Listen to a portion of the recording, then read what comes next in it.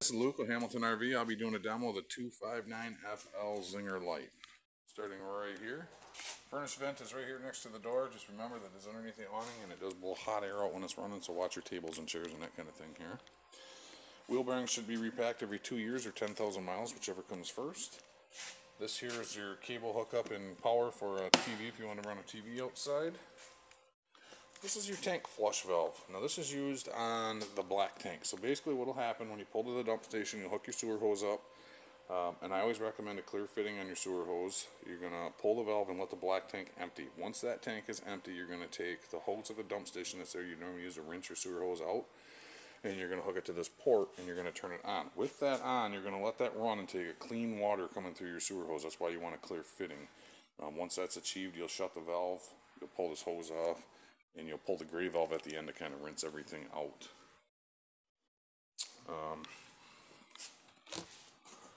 Storage compartment here. This is for the power tongue jack on the front, stabilizing jack, crank hand, or no. Yeah, that's got that notch in it. This is going to be for your stabilizing jacks, the manual crank on it. So, let me explain. Your stabilizing jack switch here. Sometimes one leg comes down and touches, then the other one will. They're not going to apply no pressure until they're evenly touching the ground. Once that happens, and they're not meant to lift the camper right up, they're stabilizing. So when you back this in your campsite, you'll use your wheels to get your side-to-side level by laying blocking down on whatever side's low, back onto the blocking to get your side-to-side level, and then you use your tongue jack to get your front-to-back level. Once you're set there, then these go down at the end just to stabilize it. But again, they're not meant to lift the camper, just to stabilize. Now that crank handle I'll show you on the other side here. Opposite side of the switch, you're going to have that round rod right there with a roll pin in it. You're going to use that crank handle right on that and manually crank that jack up and down on both front and back stabilizing jacks. You should get on your roof 3 times a season to inspect anything that comes through the roof. You got what's called die-core around all the plumbing vents, anything that comes through the roof. Over time, the sun's going to bake that sealant and it gets hard, and it'll dry out. Once that happens, it'll crack eventually as you travel. Remember, your camper rocks and flexes as it's going down the road, so when it cracks open, just clean it with an all-purpose cleaner, let it dry good, and then reapply the die-core product right back over top of the old stuff. It'll self-level and fill the holes and voids in. You're also pre-wired for this Furion backup camera. You can buy the camera for that. Basically, they're an observation camera, so them can be on as you travel down the road, so you can see what's going on behind you as you travel. Which is kind of nice. Also, they have audio on them, so when you're backing in, somebody can talk to you through that camera without screaming at you and screaming back and forth to tell you to come back farther or whatever. So definitely a nice add-on you can do. Cable satellite inputs are here. Another storage compartment. This unit has a 30 amp. It's a 30 amp power supply. You got roughly 25 feet of cord here. That's pretty standard. I always recommend at least a 25-foot extension. Can't go wrong being able to plug them in. And I'd also recommend an RV surge protector that'll protect you from any kind of power surge. And there's different models on that you can get. If you're interested in them, just let me know and I can go over that a little bit more in depth with you. City water connection, if they offer water on site, I always recommend a water pressure regulator on there. It'll regulate that water pressure coming in your camper so you don't exceed the 50 pounds of pressure you're rated for. Also, your dump valves are down here. This is your black tank, gray tank. And then the sewer cap goes on. Outside shower. There's about 4 feet of shower hose here. Sprayer, hot and cold water.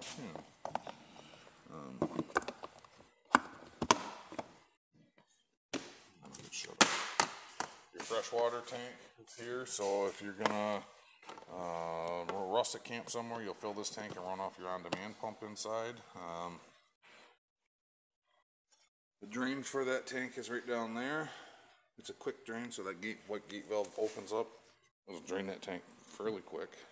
This here's your hot water heater. Pressure relief valve. This will relieve the pressure from the system before you pull your drain cap. This is the cap that goes on. Threads on right down here. And this just turns on here. 1 1/16 socket fits that. Don't over tighten it. Remember, that's just plastic. Gas and electric, you can turn them on, and switches are all on the inside to run that. The only thing you're really going to do out here is put the drain plug on and take it off. Or cap, I guess, drain cap.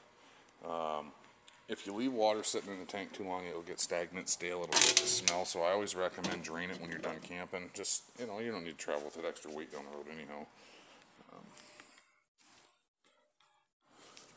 You do got a battery disconnect switch up here. Switch that switch, it'll actually kill the power from the battery to the camper, so your camper don't drain all your stuff, your battery dead.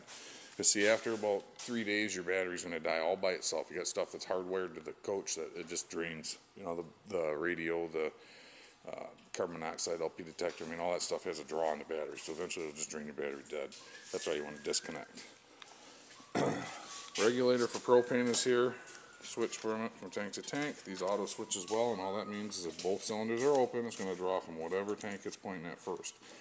Once this tank drains empty, it'll automatically start pulling gas from the other tank. The downfall to that is you don't know when you're running out of gas, so I always recommend close one tank and run one at a time. Power tongue jack, this cap will come off. You can manually crank this up and down. You got docking lights on the front, up down switch.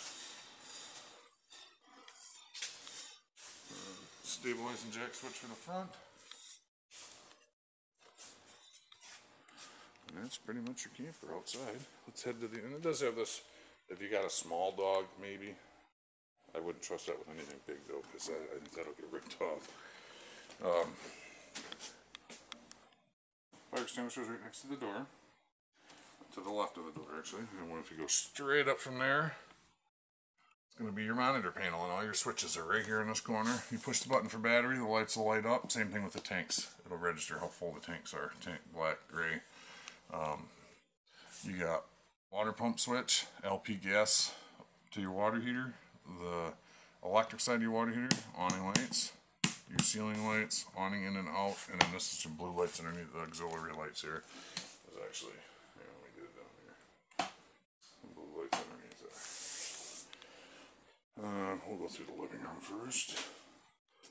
Light switch for the living room. These nice windows. Spot for big TV. Radio in this. Power button here. It's Bluetooth capable. Speaker A and B is inside and outside. You know, I mean, it's a radio otherwise. See if I can remember where. Oh, no, it's going to be in the bedroom. Yeah.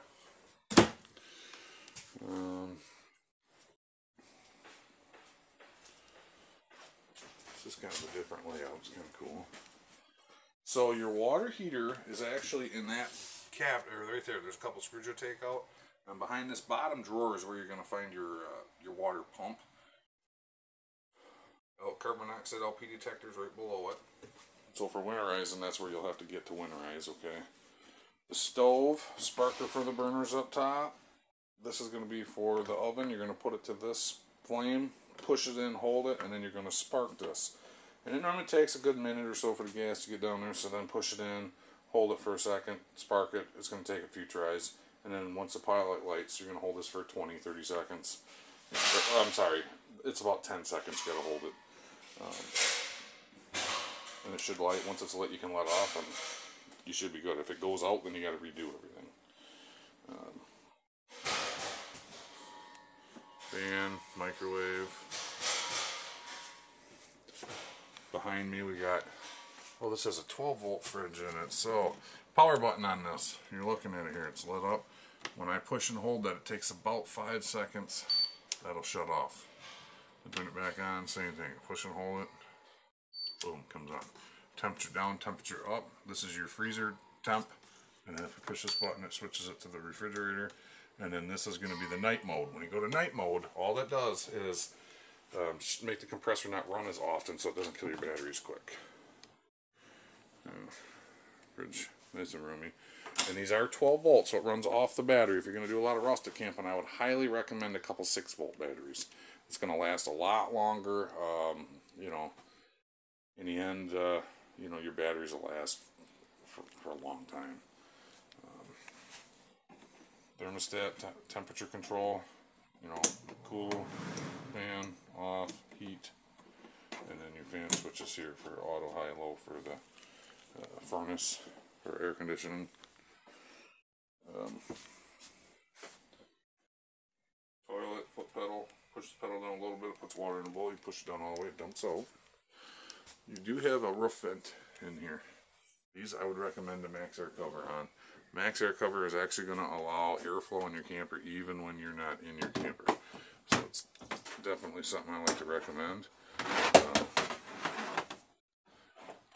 You can't go wrong having airflow in your camper. Think of this like a house. Your house has roof vents in the attic of your house to vent the heat and moisture out. This does the same thing for your RV, so it's definitely something I would highly recommend. And actually on this unit here, you have just the one vent, it looks like. I would actually recommend a Max Air 2 on there, and I would probably do it smoke myself because everything on your roof is dark. So one smoke vent cover, you're probably looking at about $130 installed. It's definitely worth the money though. Airflow in your camper, I'm telling you, you can't go wrong being able to have air in here. So when you come in your camper, it's not hot. It's not as hot. It's not as stuffy out. You know, I mean, sink covers and stuff down there. Underneath the bed's got storage. Closets in the bedroom. The cute little camper. Yeah. So this is pre-wired for, this has got 2 boosters. This is antenna booster for, let me see, this is your antenna booster there, and then this is going to be a Wi-Fi extender, I think. I can't really see that. Wi-Fi, and then power antenna. So the antenna's closest to us. So if you're going to put a TV in, you got to boost the reception of the antenna. That's this one. This is, or I'm sorry, that's your antenna. That's Wi-Fi, right? I don't know. I just looked again. One of these is Wi-Fi. One is antenna. It has to be on in order for you to get any over-the-air reception. And this is, it's not, doesn't have a Wi-Fi. It's plumbed. You got to pay for service for the Wi-Fi stuff. This is the stay connected thing right here. This little tag. This kind of goes over it. It's pre-wired for it, so you gotta, you know, simple install, it says. Never put one in, so I'm not sure how simple it really is. But it is definitely pre-wired, so you could add that if you wanted to. Okay, so we're going to go over a couple papers here. First things first, everybody gets a 10% off parts card. Present this to them in parts, they give you 10% off whatever you purchase, and that's for buying your RV with us. Thank you very much for that. Second paper, this is for you guys. Our phone number up top, 989-752-6262. If you have any questions on anything, please give us a call, and you can ask for me if you want. My name's Luke here at Hamilton's. But this will work for, you know, this tells you your tire pressure, tire torque, how many valves, where everything's at. I mean, and what tanks drain into what. On the back, I draw a diagram of how the water heater valves should look for summer setup, and then to winterize how they should look. Okay, and then 2 gallons of RV antifreeze for winterization. So the way these valves work, basically, for summer, the valve is pointed, the way the handle on the valve is pointing is the way the valve is open. So it's open to the water heater now, it lets the hot water out up top. For winterizing, it's just the opposite here. You see they go up and down. So now it closes off the water heater so nothing can come into the water heater itself, and opens this bypass line so it has to go through that and makes it do a loop. By doing that, 2 gallons of RV antifreeze is all you need for winterization. And on your water pump, you got one valve down there that's on there's a hose where the valve is that doesn't hook to nothing. That's your winterizing hose. You'll stick that hose in a gallon of antifreeze, flip the valve so it's pointing at that hose, and turn on your water pump after you flip these valves. I mean, it's pretty simple. Again, that's for you guys. And the last paper we go over is like our virtual demo page. This pretty much explains cost of different things. Again, my name's up top. My name's Luke here at Hamilton RV. Our phone number, you know, It's a price list basically of what it costs to have different things installed, and prices fluctuate a lot. So especially with COVID going on right now, everything's been up and down. So if you're interested in something, give me a call, because odds are it's not that price. It's either, a lot of times it's less, sometimes they go up. I mean, it just depends on what we can get parts for. You don't have no slide covers. The backup cameras, I'm pretty sure at this point in time they're less for that same camera. But again, tomorrow we might get them in and they might be more. So I mean, that's what I'm trying to say. You got to call and I'll give you an accurate quote. Vent covers, like again, this shows 139, but I'm pretty sure, because you'll get a discount on the part right now. I think installed you're looking at, like, I guess I'm not positive. Maybe they are about that. I don't know. Between 130 and 140 anyhow. I don't think they're more than that by no means. Surge protection, that's hardware sets up there. Hardwire setup, 30 amp setup. This is, you know, this is probably what I would go with on my own camper as a hardwire setup, but plug and play is okay too. And there's different options there as far as what they do and cost wise. I mean, I would recommend at the very least the basic surge protector. The only dilemma with them is once they trip, they're throwaway. So you know they're no good no more. You got to buy another one. But anyhow, if you guys are interested in surge protection, just give me a call and I can explain the difference between them. It's a little bit easier when I know what you're interested in. Lend a hands you can add. Different, you can get tongue jack bike racks. We offer paint and fabric protection, which on anything vinyl, leather, fabric, or carpet on the inside gets treated. You get a 5-year warranty from any kind of rips, tears, stains, or burns. And on the outside, you get a ceramic coating that gets applied. It stops paint fade. It stops sun damage from anything. Helps wash easier. You know, it doesn't let the black streaks stick as easy. Your awning gets treatment as well, and is warranted for 5 years from any of that stuff. So that's something that you can add in. Normally that runs about $15 to $20 a month more if you rolled it into finance. An extended service contract, something I highly recommend to anybody buying a camper. Because this is like a house that travels down the road. You got to remember, everything's shaking, wiggling, rattling, getting beat up traveling down the road. So over time, things do break. Our extended service contract's actually pretty good. It goes out 7 years. The first year is done through your manufacturer warranty, and then you get 6 additional years of coverage if you purchase the extended warranty. They call it a 7-year warranty, but technically, as I just explained, your first year is always done through the manufacturer.